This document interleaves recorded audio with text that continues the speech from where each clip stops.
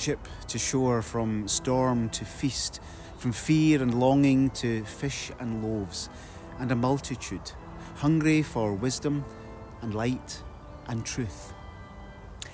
And they found it in Jesus, God's invitation, inviting us to seek the God-light within that brings to the surface compassion, concern, care for the other, who hungers for life, for loaves, for love.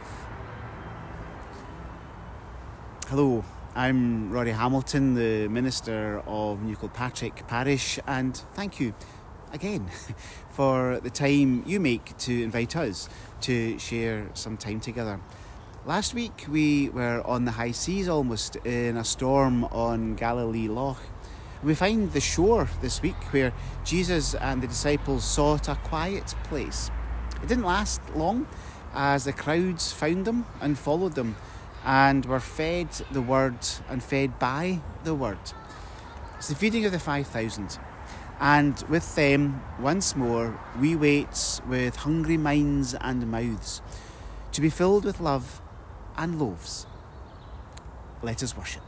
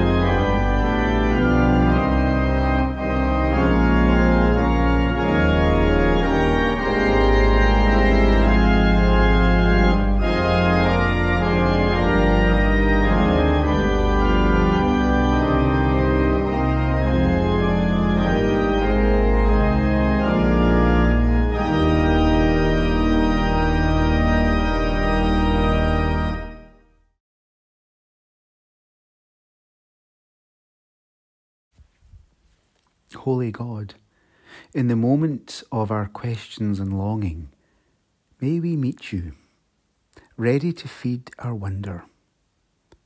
Holy Jesus, in the place of our intrigue and fascination, may we find you, ready to challenge us more.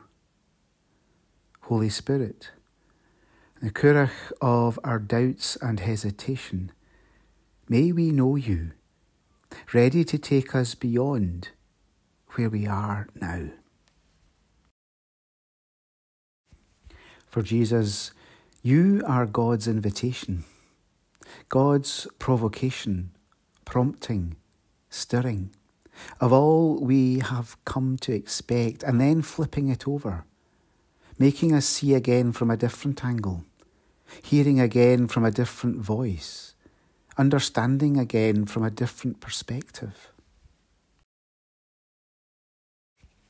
In that creative place where our ears are tuned to different voices that speak into a changing and diverse world, may we find ourselves alive, rekindled, resurrected in an ancient story that sounds new to our souls. Holy God, holy space, holy word, may we hear and listen, learn and reimagine, reshape and renew our faith, our life, our church.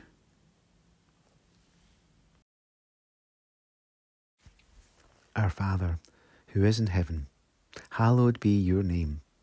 Your kingdom come, your will be done on earth as it is in heaven. Give us this day our daily bread, and forgive us our debts as we forgive our debtors. Lead us not into temptation, but deliver us from evil. For yours is the kingdom, the power, and the glory forever. Amen.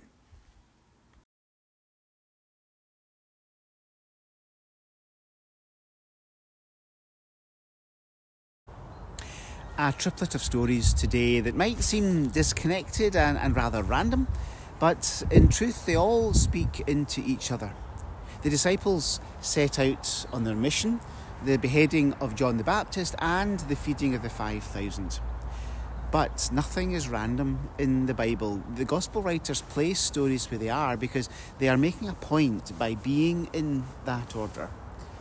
It may not be altogether obvious, but we will explore that a wee bit in the reflection. But listen now and wonder at these three and what they say about each other.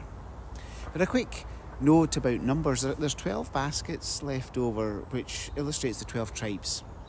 But in the equivalent story where Jesus feeds 4,000, there are 7 baskets left. 7 reflects the 7 Gentile nations. And the feeding of the 4,000 takes place on Gentile territory. But that's another story.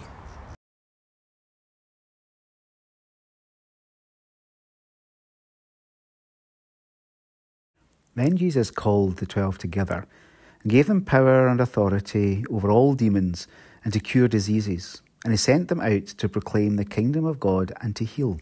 He said to them, "Take nothing for your journey, no staff, no bag, nor bread, nor money, not even an extra tunic. Whatever house you enter, stay there and leave from there. Wherever they do not welcome you, as you are leaving that town, shake the dust off your feet as a testimony against them." They departed and went through the villages, bringing the good news and curing diseases everywhere.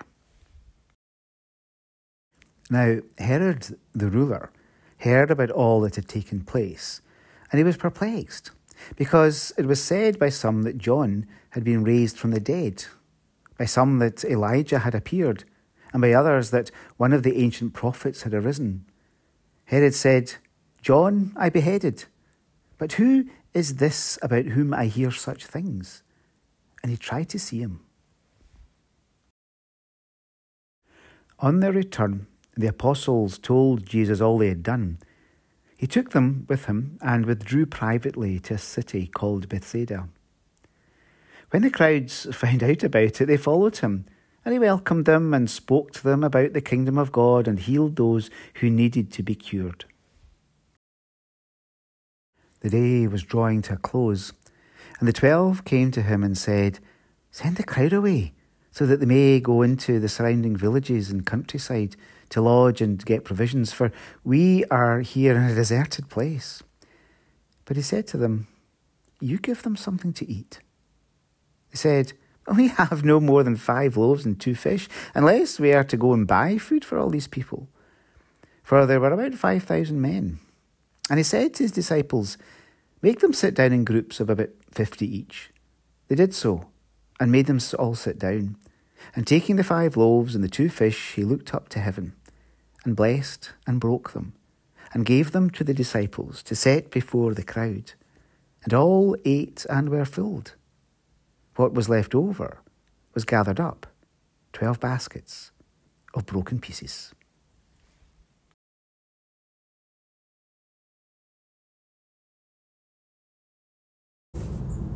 This story is such an iconic tale. Everyone knows it. The day Jesus expanded a picnic to a banquet. How great is Jesus? But my problem is that was then. He doesn't do it now.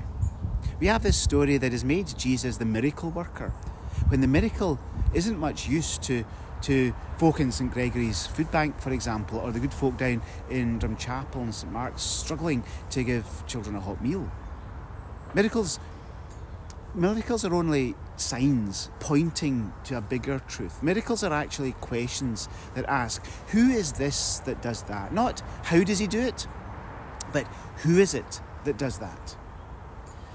The focus on Jesus being a miracle maker would have been probably missed by the first hearers. It really wasn't a huge concern to them, because in those times, so many people were claiming supernatural powers or claiming to be divine. He wasn't the only wonder worker around, or the only person who claimed to be Messiah or even the Son of God. I mean, nearly every Caesar did that. The miracle was perhaps not quite so impressive to them as it seems to be to us. Remember, the gospel writers were trying to illustrate who this person was. And it wasn't the miracle that did that. Think of it this way, and this is from Willie Barclay. Everything Jesus did was a picture of God. So when Jesus touched the leper, he was saying, God loves you like that. When he included the children, he was saying, God loves you like that. When he ate with tax collectors and sinners, he was saying, God loves you like that. When he healed the sick, fed the hungry, included the outcast, he was saying, God loves you like that. So this story of feeding 5,000, what part of it says, God loves you like that? Being fed? Because that's not the reality of God in the world today. We need to reimagine the story, because the disciples have just come back from their sending out. They had stories to tell, questions to ask, and challenges to speak of. They needed to debrief. So Jesus says, let's get out of here and find a deserted place. And they go by boat, perhaps giving the impression they were going somewhere the crowds couldn't follow. But you can just see them running along the shore, can't you? Following the boat, pointing it out to everyone. And when Jesus eventually comes ashore, he had little time with the disciples before the first of the crowds arrived. And then he puts the needs of the crowds above the needs of his disciples. He healed and tended them long enough for the sun to start sliding down the sky. And in the story, when you ask, who is that? The answer is, that is the compassion of God. God loves you like that. But the other part of the story is that Jesus has just heard John has been beheaded. The great banquet of Herod, for sport, took vengeance on John. The little people were simply for their entertainment. Now swap the scene and you have 5,000 of those little people gathering round a simpler feast, where everyone's needs were met. Total contrast. One is the feast of the powerful, of empire, and the other the feast of the kingdom. God loves you like that. Which is the miracle of God. Because gods generally were more like Herod's. The philosophers' gods, well, they were cold and dispassionate. They were known as the first cause, the unmoved mover. Romans and Greek gods, well, they were, as we know, immoral. They were selfish. They exploited humans as playthings. So when we ask the question we are meant to, with all these stories, who is this? You get a surprise, because this is the one who does the opposite, gathers the needy, heals them, feeds them, and wait for it, has compassion on them. God loves you like that. Jesus constantly strips the religious world of its normalcy. The stuff we expect, Jesus challenges us to reconstruct. Everything he does, we end up asking, who is this? He dismantles what is considered sacred and holy and socially acceptable. He redefines what it is to be human, that we are valued. He shatters conventional understandings of God. I was down in Drum Chapel again this week, and it really hits you how ill-divided the world and the church is. They've a small session there, half are under 30. There's no lack of ideas and ambition for their community, which they're doing everything they can to support and care for. But the fight they have to do anything is shameful. Lacking resources, support, plans. It just doesn't work for them and steals away a presence that is creative and compassionate for their neighbours.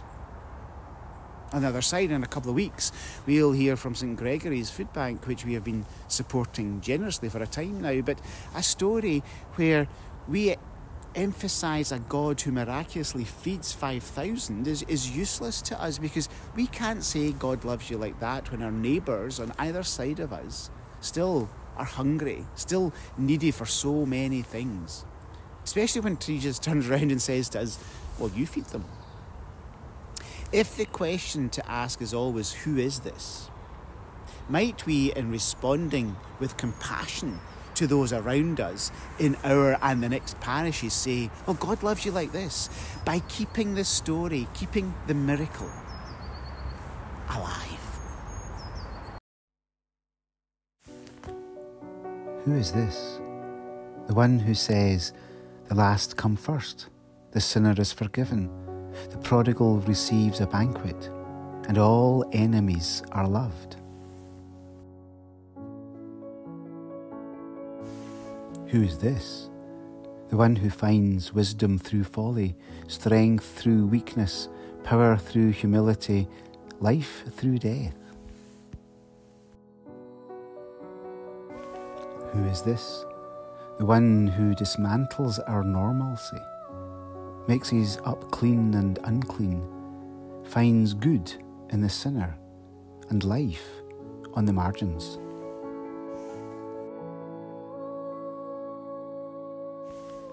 Who is this?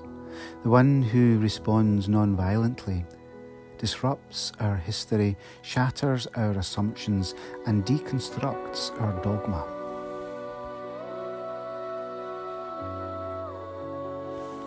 Who is this? The one who unbinds our absolutism, bankrupts our certainty, unfetters church privilege, redefines our creedal formulas. Who is this? The one who uncovers, undoes, unfolds, unfastens a sacred anarchy.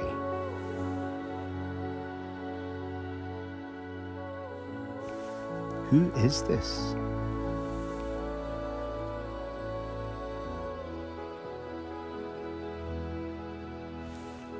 This is Jesus.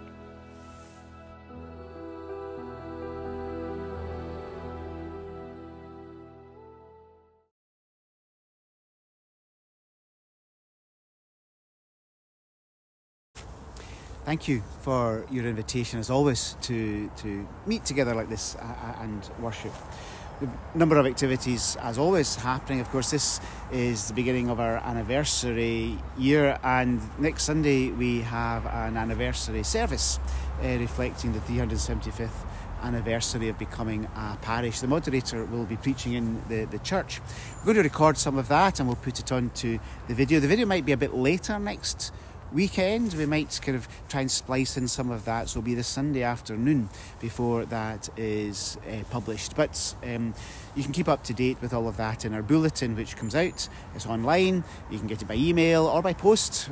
All these different ways. Just let us know how you would like to receive it if you aren't already. We have Heritage Weekend coming up at the second weekend in March, and we have an NHS concert on the third weekend of March, and we have the Passion Play on the Tuesday of Holy Week in March. All part of our anniversary, but lots of things going on there. So please do join us if you can, in whatever way you can. But through all these times, we create community, because that is what we're all about. Always turning outwards, or trying to at least. Not always doing it well, but always learning how to do it better. So let's gather these thoughts together in our prayers for others. Let us pray.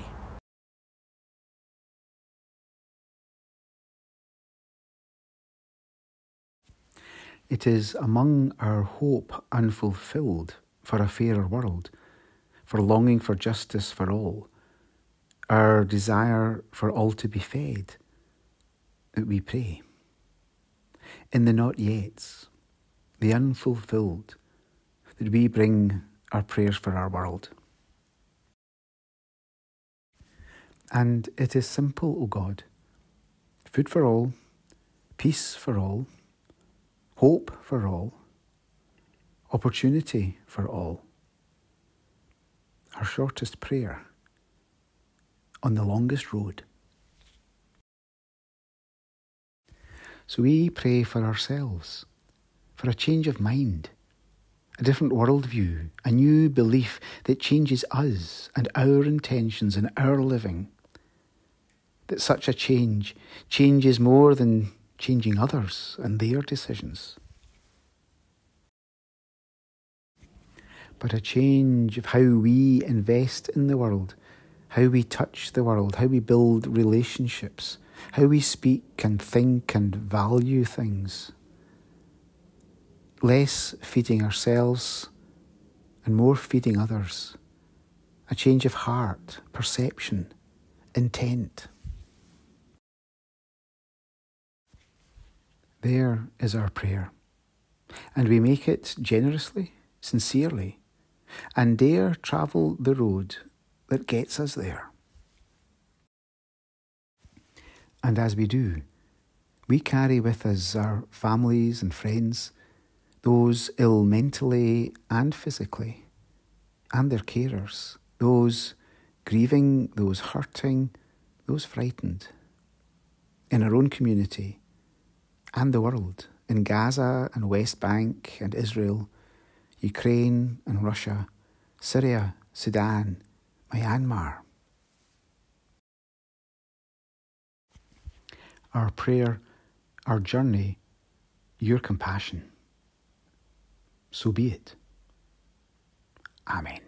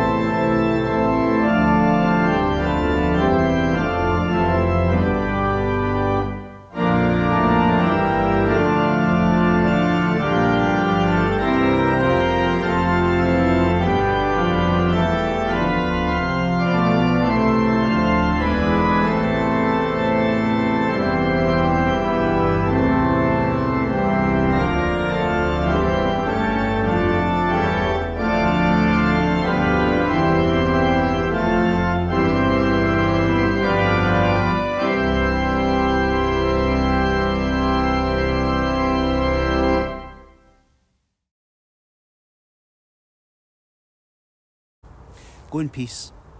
And the grace of our Lord Jesus Christ, the love of God, and the common life of the Holy Spirit be with us all evermore. Amen.